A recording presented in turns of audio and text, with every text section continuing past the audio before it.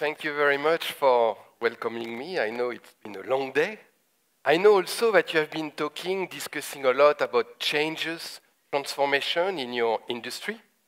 And I would like to discuss with you now changes and transformation in your personal life, in our industries in general, in our communities, and in the world. First, I would like to ask you a question. With all these changes, transformation in the world, do you think our kids, our children, are going to live in a better world compared to our world, or to a worse world? So if you think that our kids are going to live in a better world according to your own criteria, please raise your hand for a better world. If you think they are going to live in a better world. Okay, I think it's about half of the people, maybe less. So now, please raise your hand if you think our kids are going to live in a worse or not as good world. I think it's about... Please keep your hand raised for 1 second and look around you. Because this is really amazing. I think in the past, I would say 60, 70 years, this is the first time that approximately the same amount of people believe that their kids are going to live in a world that may be not as good as us. I believe most of our parents, grandparents, believed in progress. They believe that who would live in a better world. Did anybody, I didn't see very well with the light, did anybody raise his or her hands twice or both hands? Nobody? Because, oh, I can see somebody over there. Because I raise my hands twice or both at the same time.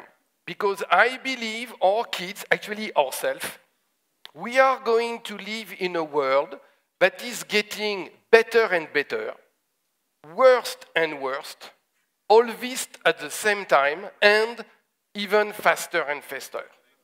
Because I believe that we are living in a world that has become more uncertain because it has become more chaotic. More chaotic in a scientific sense. And what I would like to share with you this evening, this afternoon, 3 things. Why and how our world has become more chaotic?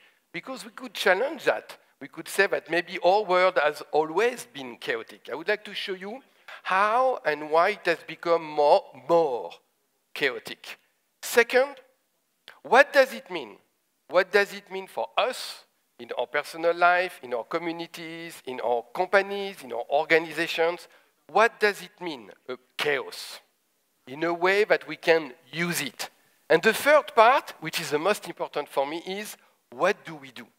What can we do to thrive in this more uncertain and chaotic world? What can we do to be more resilient? And what can we do even to benefit from crisis? First, why and how our world has become more chaotic. First, I could say our world has become more chaotic mostly, not only, mostly for 3 reasons. Numbers, connections, and speed. First, number. How many people were living on this planet approximately 150 years ago? Do you know? Approximately 1 billion people were living on this planet. Our parents, our grandparents, were living in a quite empty world. Although I believe India has never been really empty. But the rest of the world was kind of empty. By the way, I'm showing you this picture because the little white dot in the middle, it's my house. This is my house. This is in the south of France, and hopefully I will be there Friday evening. Our parents were living in a quite empty world. How many people are living on this planet today? Approximately 7 billion, maybe 8 billion. And by the way, that's not Bangalore. That's Mexico City. First, numbers. If you look at the evolution of the world population in the past, let's say 200, 300 years, it's like an explosion. If I wanted to make a very, very, very bad joke, I could say that human beings are like a very, very successful virus. We were very, very successful to spread all over the planet. First, number. Second, connection. We have never been so connected. Since 2014, there are mobile phones on this planet than human beings. I believe most of them, they are in India, from what I can see. More than half of the world population is connected to internet. Explosion of the number of people. Imagine for 1 second, I don't know, we are about like 200 people, maybe a little more in this room. Imagine that there are 7 times more people in this room. I'm not saying this is going to be better or worse. I'm saying this is going to be different. And not only there would be 7 times more people in this room, but they will all be talking or tweeting or TikToking or Instagramming or whatever together at the same time. This already could create what I'm going to call chaos or a chaotic state. When I tell this to my friend, most of the time they tell me, Bruno, you think we are living in an amazing transition, in an amazing time in human history because this is your time. But most probably, 1,000 years ago, 10,000 years ago, people were also feeling they were going through an amazing time. If somebody tells you that, please say yes. Obviously, your parents, grandparents, or ancestors went through amazing times, amazing battles with the gods, amazing crises, amazing migration. If somebody tells you that our ancestors always went through amazing time, please tell them that they are right. But the big difference with our time, with our transition, is 2 words: speed and scale. No transition has impacted so many people in such a little time. Think about when we moved as human beings from the gathering, hunting stage to the agricultural stage. It took thousands of years. And it didn't impact all the people at the same time. When we changed from the agricultural era stage to the industrial, commercial era, it took hundreds of years. And again, it didn't impact everybody at the same time.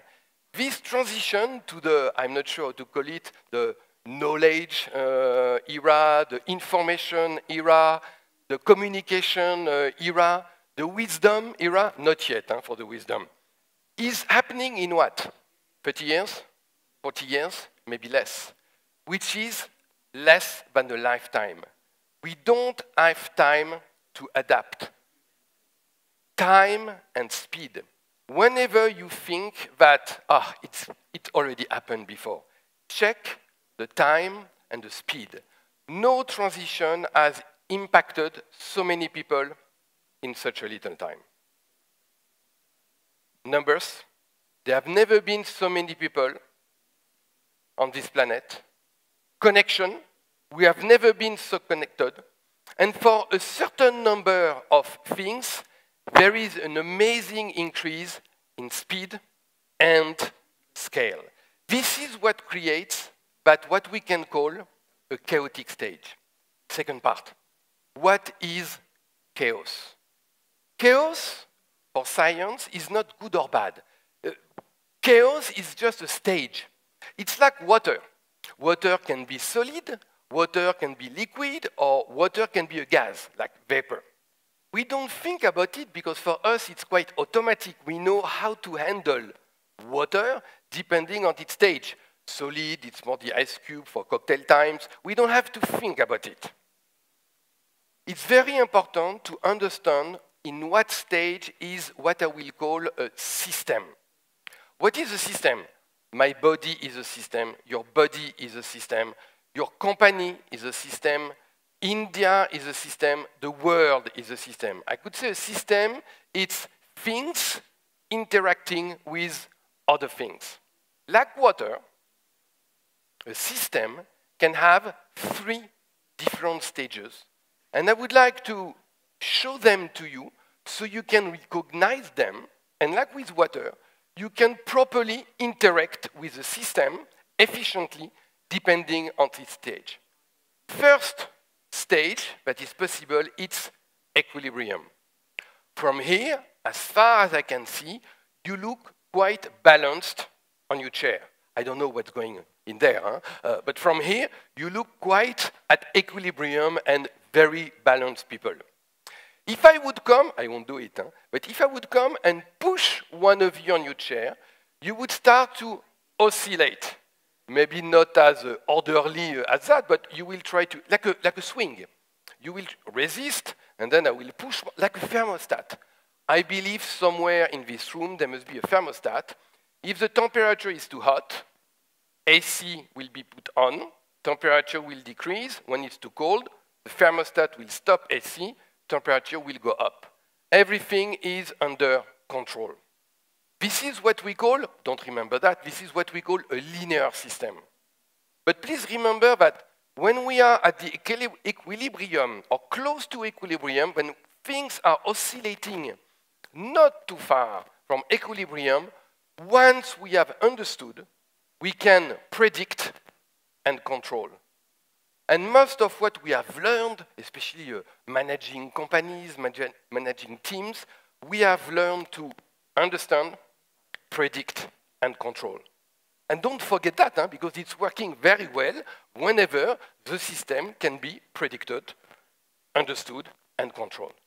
But what we learn from chaos theories is that at a certain stage, called the tipping point, the system can go out of control. It's like a crazy thermostat. The thermostat is broken. If it's too hot, AC on, it's getting colder and colder. And when it's too cold, the thermostat put more and more AC. The colder it is, the colder it gets. Because we have never been so connected, because some things are going faster and faster, we can see many, many examples of this self-amplification, which is also known as the butterfly effect. A small thing gets bigger and bigger and bigger and bigger and bigger. Self-amplification. To make things easy, in your daily life or in your business life, if you have a problem and you try to fix it with the processes that you have planned to use, if things goes back to normal, please don't look for chaos theories. You don't need that. Keep using your existing processes.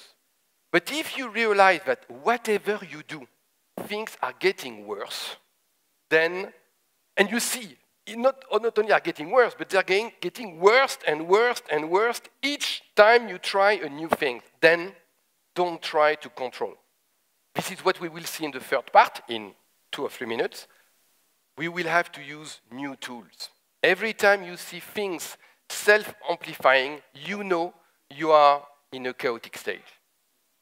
Normally, at that point of my talk, you should be wondering, what's next? What will happen once we have passed the tipping point and we start to see this self-amplification? People, the richer people they are, the richer they get, the poorer they are, the poorer they get. Each time you see self-amplification, you know that according to chaos theories, 2 things can happen. There are some good news, and there are some bad news. So I will share with you first the bad news, so we can end and work together on the good news. First, the bad news, the system can collapse. This is the second principle of thermodynamics, also known as entropy.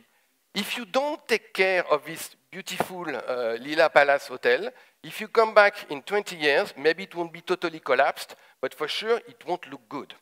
If you own a house, I'm sure you know what I'm talking about. But not only buildings or houses are collapsing.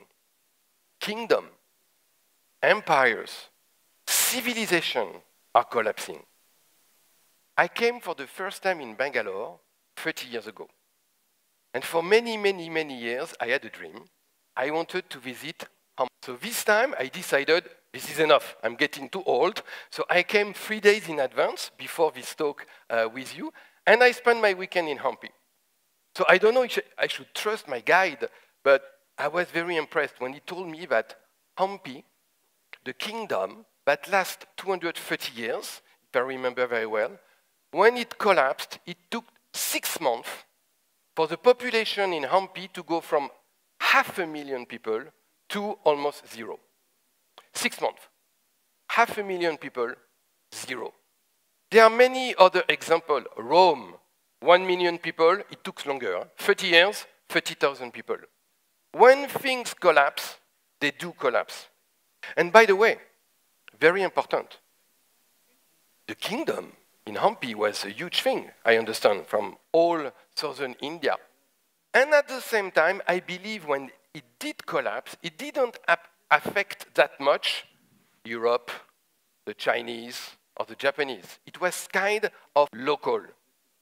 I believe today, if we had the same kind of collapse in India or any other places in the world, that would impact everywhere in the world. Think about COVID. Think about the war now in Europe, how it can impact our businesses on the other side of the planet. That was the bad news. Now, good news. There is another part of the story. According to chaos theories, a new equilibrium, a new system basically can emerge. We talk about an emergence or a breakthrough. So not only everything we know, not only our civilization could collapse according to chaos theories, but a new civilization, which is basically a new way of living together, could emerge. I will come back in my conclusion on that because I think this is one of my most important messages. I think we are here in some aspect, and again, from what I have heard in your discussion today and when I prepared this talk, I can see a lot of changes in your industry. And I think this is an amazing opportunity for incredible breakthrough. I'll come back on that. Again, when I tell that to my friends, they tell me, Bruno, you are a dreamer. You think that things can go better. You are a helpless optimist. And I always answer that we are the result of this breakthrough, of this emergence, from the atom to the molecules, to the living cell, to the organism, to all of us who are maybe the state of the art of complexity. I'm not sure. I'm not sure about that. Maybe some of you, but I'm not sure for all of us. First thing I would like you to remember, it's self-amplification. Butterfly effect. If you see things getting worse and worse, whatever you do, don't try to control. Don't try to control. The second thing is there is another gift from what I call the gift from chaos. The first one is the self-amplification that we are going to use. And the other one is chaos doesn't mean disorder. Chaos doesn't mean mess. In chaos, there is a certain kind of order. In nature, in life, you can have disorder. In disorder, in randomness, you cannot predict precisely anything. There may be some kind of statistics that you could use and apply, but you cannot predict precisely. And then we have seen, I call that linear system. You could call that order. Once you have understood, you can predict and control. Disorder, randomness, you cannot predict. Order, you can, once you have understood, you can predict. Chaos is a third state. That's how Ilya Prigozhin got a Nobel Prize, when he could describe that. Chaos is neither disorder, neither order. In chaos, listen carefully. You cannot predict precisely, and at the same time, not anything can happen. There is some kind of hidden order. This is called a strange attractor. What I'm showing you here, this is the Lorentz strange attractor. What I wanted to see, the little dot that you can see moving is a description of the system. If you look carefully, the little dot is never going to be at the same place next round, next what we call iteration. And at the same time, the little dot is not doing a random thing. I'm sure you could identify, you could see that there is a pattern. Remember that. Chaos is not mess. We are going to use, think of that. What if I could give you a tool that even in this unpredictable time, uncertain time, chaotic time, you can find a way that not anything can happen. You can keep, I don't want to call it control, but you could make sure or almost sure that things can happen. Remember that. I think we are at this stage. I think in many aspects in our personal lives, in our industries, in the world, we have passed the tipping point. And there are two possibilities: breakthrough, good news; collapse, bad news. So now, what to do? What to do to be more on the good side? We are going basically to use these two gifts of chaos: strange attractor and butterfly effect. But first, one thing is important. What we have learned before, especially, I'm sure there must be, like me, many engineers or technical people in the room. And what we have learned is when things get more complicated, we have learned to do more complicated things to fix it. And by the way, it works. It works on a linear system, but it doesn't work when it's a chaotic phase, when it's a chaotic stage. So please don't do that. If you realize that you are in a chaotic stage, don't do more chaotic things. Just, it's been said before, I've been talking to so many people in my life, and I've been talking a lot with people exposed to uncertainty, like special forces people, war journalists, and I always ask them the same question, and complexity theorists as well. They always answer, Bruno, when it gets more complex, keep simple. Keep simple. All the tools I'm going to share with you, 2 words. Strange attractor, I'm going to use another word from now. And the second thing is small changes, big result, butterfly effect, which I'm going to translate in create your own strange attractor, what I will now call your dream, your vision. And then after, we will see the small things that you would call processes, but sometimes I would call rituals, routines, and most probably I will call at the end just repetition. First, how can you create your strange attractor? Maybe some of you, you've already ride a bicycle in mud or in the sand. I don't know if you realize what happened. I remember when it happened, I was riding a small motorbike. And when I arrived in the sand, the handle starts to oscillate. And what did I do? The wrong thing. I start to try to control the handle.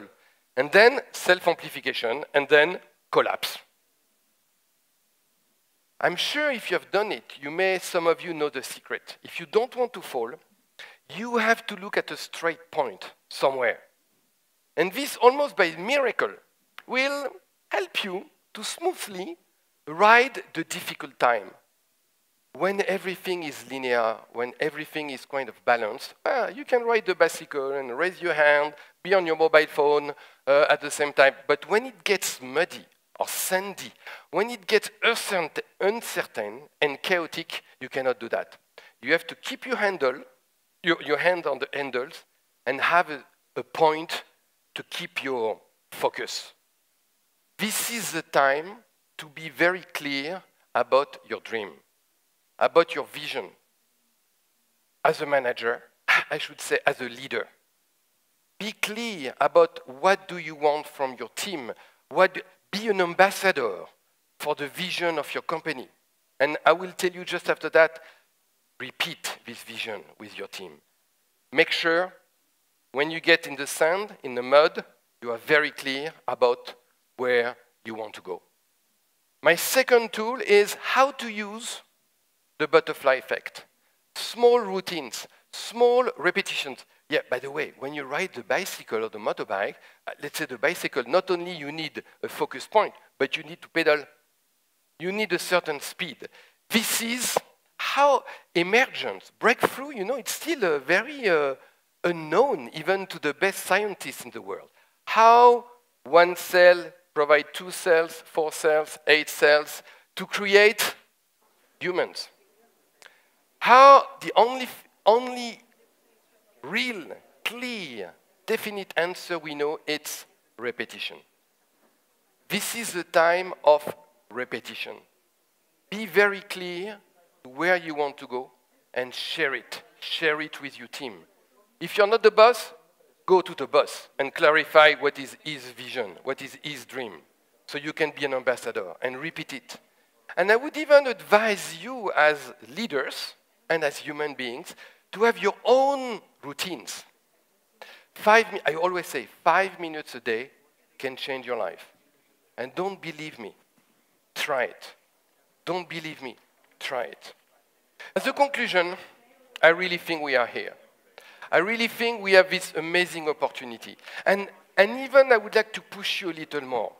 I believe that these years, as managers, as leaders, as parents, as citizens, because the world has become chaotic, I believe that our decisions in the coming months, in the coming years, I believe if we just talk about your industry, with all these changes, I believe that the decisions that you are going to make in the coming weeks, in the coming months, they would have a tremendous effect because of the butterfly effect. You know, sometimes I discuss with people in very small companies. And most of the time they tell me, Bruno, we understand your point, but you know, I'm working in such a small company that I cannot change anything. I cannot change the world. And sometimes I work in very big companies, like some of you I know in this room, and the big companies people, they tell me, Bruno, I know, but we cannot change anything. They always tell me about the big ship, how difficult it is to move the direction. So small companies, big companies, nobody can do anything. I hope I proved you that thanks to the butterfly effect, you never had so much power. In the linear world, in the previous world, to change things, you have to be the prime minister, the CEO, the richest man on the planet. By the way, it still helps a lot. But what I hope you got from my talk is, as an individual, as a leader, you never had so much power. Be clear with your vision and share it again. You know, 10 years ago, 20 years ago, you could tell your kids or the people in your team, you could tell it once or once a year. They will remember.